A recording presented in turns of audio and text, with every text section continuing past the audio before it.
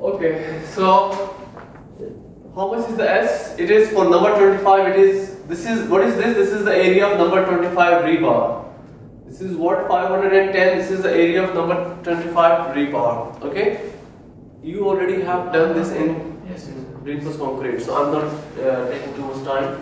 So how much is S? This is, for example, let's say number 25 at the rate of 150 mm center to center. Just round this number to the lower 10 mm. For example, if it is like 152, round it to 150. Don't round it to the upper side, okay? Because it is the spacing of rebar. This is the minimum spacing you need to provide this steel. This is the minimum spacing you need to provide this steel. If you provide 160, what will happen? It will reduce the area of steel. Yes, it will reduce the area of steel. It will reduce. Check, just check. Put S 160 and find this. In this equation, put, for example, here 150.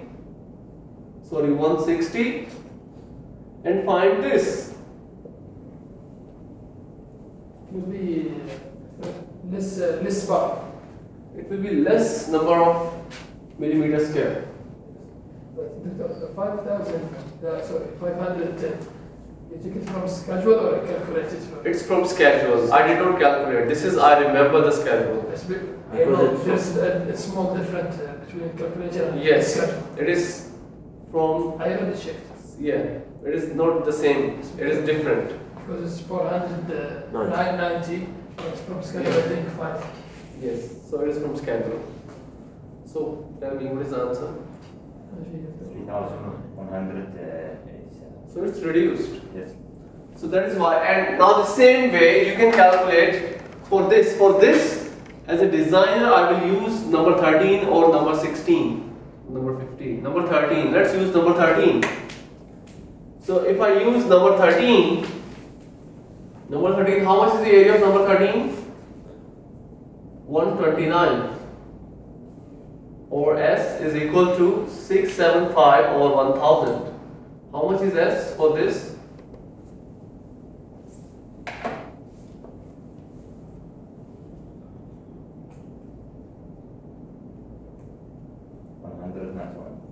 $191. Let's say 190. So this steel is number 25 at the rate of 150, and this steel we have just decided it is number 13 at the rate of 190. So we have decided the spacing of main steel and distribution steel. Now we have two spacings. So next step, we have to check the maximum or minimum. For example, according to the ASHTO, these spacings should be less than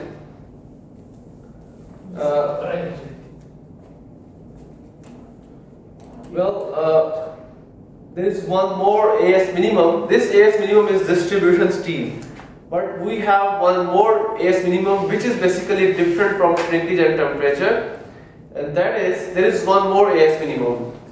We also have to check this AS minimum according to the ASHTO, and that AS minimum is 0.75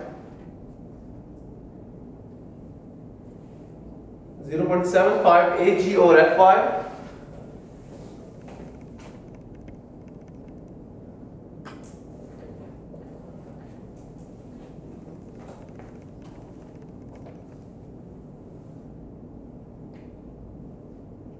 Less than or equal to 50%. And this AS minimum is for both. This AS minimum is for both layers, for top and This AS minimum was for this. Distribution steel we have calculated from this. This is AS minimum for this. But this AS minimum is for both. Okay, let's calculate what is AG. Gross area. Total area of the slab, right? And for example, for 1 meter width of slab, how much will be Ag?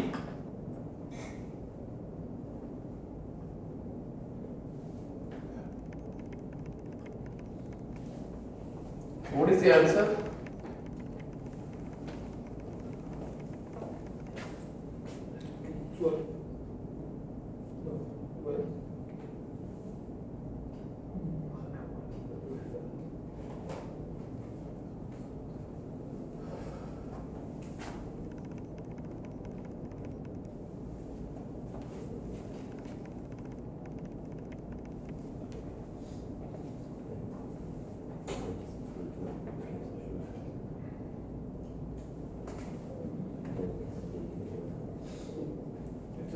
Yes. What about the unit? It is millimeter square per meter. The units will be millimeter square per meter. When I got this number, I get 800. I think 420 milligram. Yes. Converted to Pascal or only? Just 1 minute. This is the total steel. This is the total steel for both, for this and this. Okay. So for one, please make sure there's small change in this formula. This is the total for one. For example, if you want to compare for one of these two, you should divide by 2. So what is the answer? Just divide that answer by 2. This formula is in ASHTO. Just study this section. You will get all these things.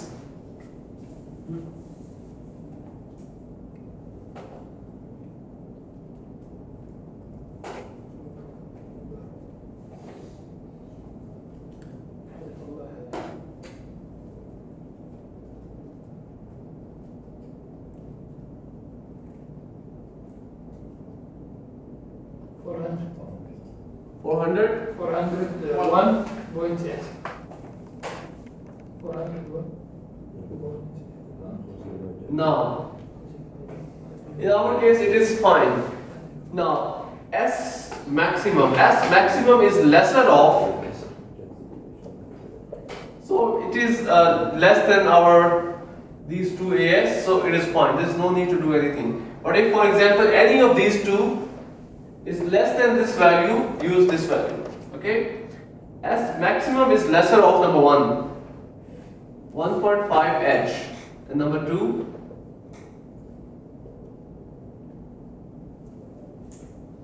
so 1.5 H is how much? Mm.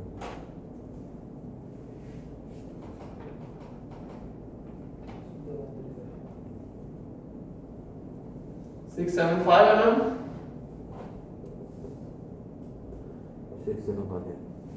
So how much will be S maximum? 400. Now please check. This S which we have calculated, this is S. And this is S. These two S should be less than S maximum. So they are less than that. So it's fine. It is 190 and it is 150, which are less than 450, so it's fine. If they are more, you can, for example, if you are getting, if this S is greater than this, for example, if it is 600, what you should do? Decrease it. Change the steel. Change the steel diameter. Reduce, Because it's you will smaller. get small spacing. This is the fine. Now the last thing is we have to check this for the shear. Last thing we have to check this for the shear. I want you to do this exercise, but again the time issue. Let's check. So how we can calculate, how we can check this strength for the shear? There is a formula. Can I erase this? Just about the gross area. How can we calculate? This is the gross area of the slab. For example, this is a 1 meter width of the slab. 1 meter width of the, and this is the depth of slab. Okay, so this is how you calculated AG. If we check for hand with the 675, we can. You should check this with Which one? both of these two, this one and this one. But we get more than 50% if we check with this number, 670, which is for distribution. I didn't understand. If the percentage is more than 50. Here? Yeah. Not here. If we divide 401 by 675. This percentage is not for this one. This percentage is for this plus this. Okay? No. It is not for this AS only. This is for both. Mainly that one. That is the main steel. Okay, next is check for shear strength. Now this is the last thing. This is the last thing, last step.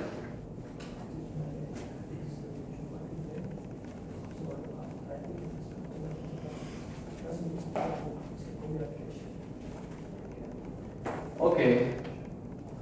So listen. We have, what is the equation? Equation for shear strength. 5E Bn is equal to 5E Bs plus 5E Bc. This is the equation for shear strength of a beam. The slab and beam, they are one and the same thing. Now, do we need any shear reinforcement in the slab? Do we provide some shear reinforcement in the slab like stirrups? Yes. We provide stirrups in the slab? I think yes. No. Yeah. No. Where have you seen? At the top and the bottom. Stirrups like this U Yeah. in the slab? To connect the top and the bottom. You mean the top steel with the bottom steel? Slab, but not big.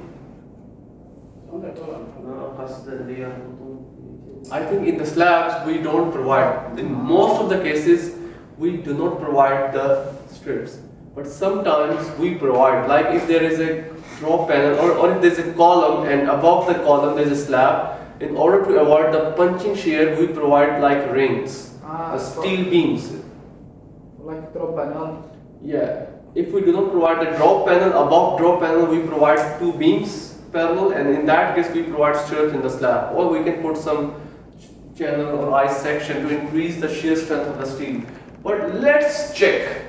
In our case, for this bridge, let's assume we do not provide any strip. So we calculate this, and if 5EBN is equal to the strength of the concrete, and if this is greater than BU, it means it is fine. If this strength is greater than BU, it means there is no need to provide any strips. Okay? Did you understand? Yes, Good. But if, for example, if this check is failed, if 5ABC is less than the BU, then we should provide the strips in the slab. And we can do that. There are several ways. Or we can increase the thickness of slab. But that is a very tough situation. So how you can calculate 5EBC? Or 5EBC is equal to, there are two equations. Number one, 0.166 square root of FC prime BW into dV, BB into dV. Width in shear, depth in shear. V means shear. And the other one is 0.25 FC prime BB and dV.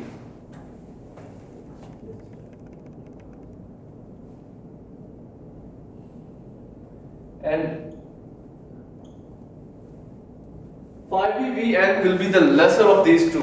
5BBN, sorry, BN or BC is lesser of 1 and 2. So what is BV? BV is the area in shear. Sorry, the width of slab in shear. The width of slab in, this is your slab. We are considering just 1 meter width. So this is BV. And what is DV? DV is the effective depth in shear.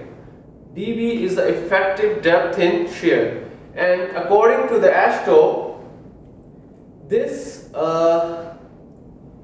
DV, it should be larger of 3 things. Number 1, DV is larger of, number 1,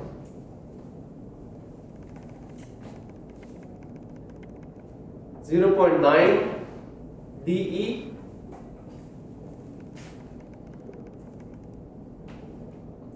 D is the effective depth. Number 2, 0.72 H. This is again by H12. Number 3, dV is lesser of D minus A by 2.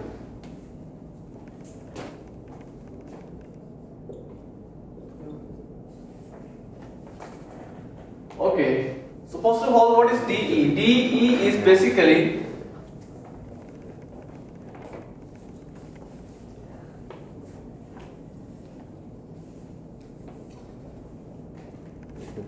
.9 into total H minus 2 into 40 minus diameter of bar. This is diameter of the main rebar. This is DE. So in our case, how much is H? 450. And this dB was 25.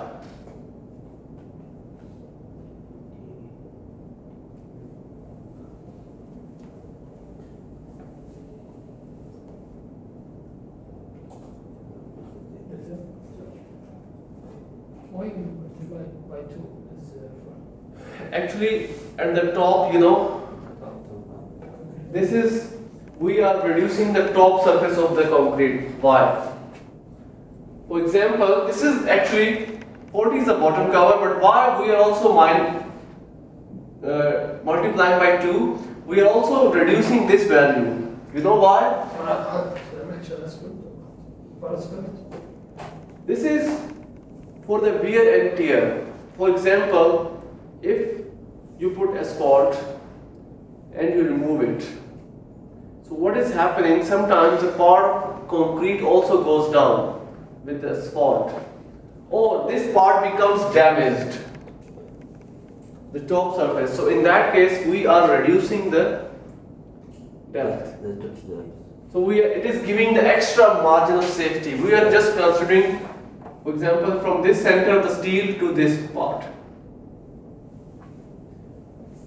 or from above the steel to the, for example, if this is your steel, main steel, so we are considering from here to here.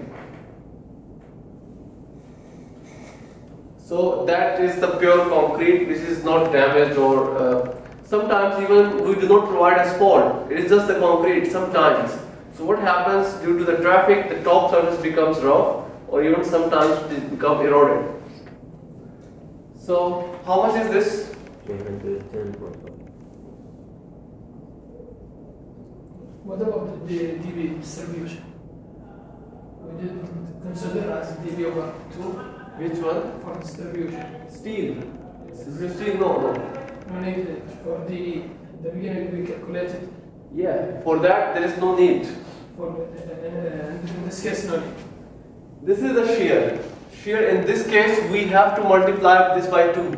But for distribution steel, when we have calculated, it was just single cover, the bottom cover, that's all.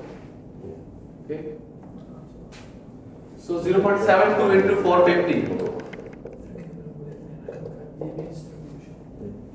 And this we have calculated, this D was 375. Minus A by 2. What is A? 324. A. What is A? Depth of what? Width is stress block. It is C. What is C? You know, this A is basically equal to 0.85. A is equal to beta 1C. And how much was C? For a tension controlled failure, it is equal to 308B. Okay, so how much is D? How much is A now? Please tell me.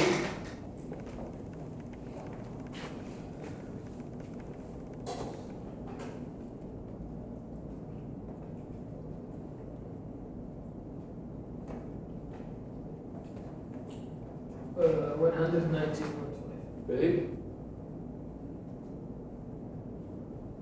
Yes. 119.5. 5. Should be less. Okay. I think can I just I didn't explain well before. What my question is, see here for dB, in the beginning we write dB for main and dB for distribution. And I don't understand. Yes. Yeah, please. The beginning we write this one I already understand this one, but here we write dB and minus dB over 2. We consider This is the why diameter is of it right? This is the diameter of the bar, the main bar. the main bar. What about this bar? This is small bar. Where did you see this TP over 2? In the beginning you write it. In the beginning, In this line, and this line. can you show me? I cannot understand. موجودة. This one. We find D effective here. We consider for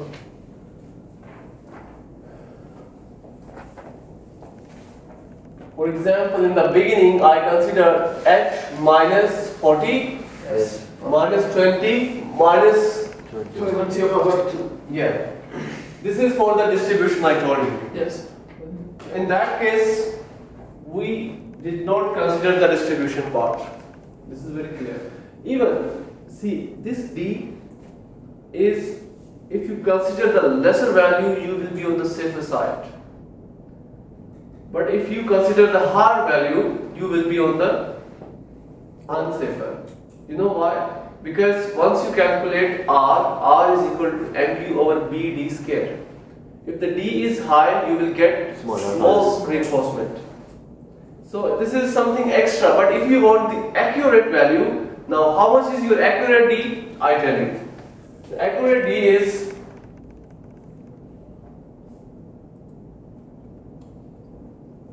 this is your accurate D, because now you have decided the number of bar. Did you understand? That time I don't know what is a bar, and this is extra factor. For example, I considered that because you have a steel. So in that case, what I considered for safety, I considered this D. But if you want to be accurate with the code, Consider in the beginning for just more safe. yes. Well, if you are getting confused, then just right from the beginning consider It's okay. consider this. If you are confused but you don't know this diameter, so to be more safe, I did that. Okay. So how much is this? dB is the larger of these three. So please tell me. A is 119.5 over 2. So please tell me how much is dB now. How much is dB?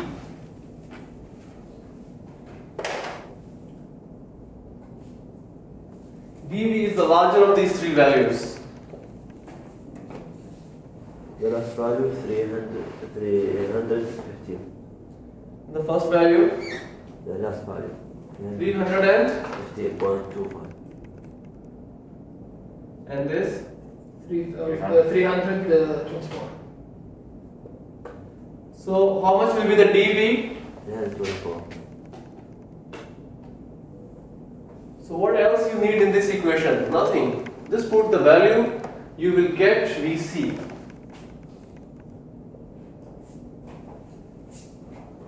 Number 1, 0.166 into BV into dV. If you divide by 1000, you will get your answer in kilonewtons. And number 2, 0.25 Fc prime into BV into dV. First one is 284.6. And what about the second one? Second one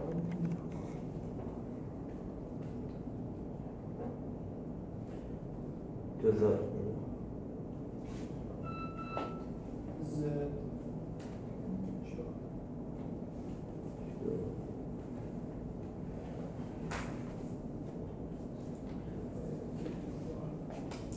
I think this will come on possible. It's 2000. Okay. 2000. 2268. Check it again. 2268. Yes. So, how much was VU?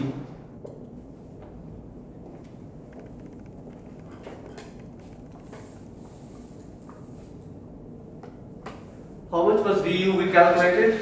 236. 200. 36.2. So, how much is phi VN now? Phi is 0.9 for this shear according to the ASTO, and this is 284.6.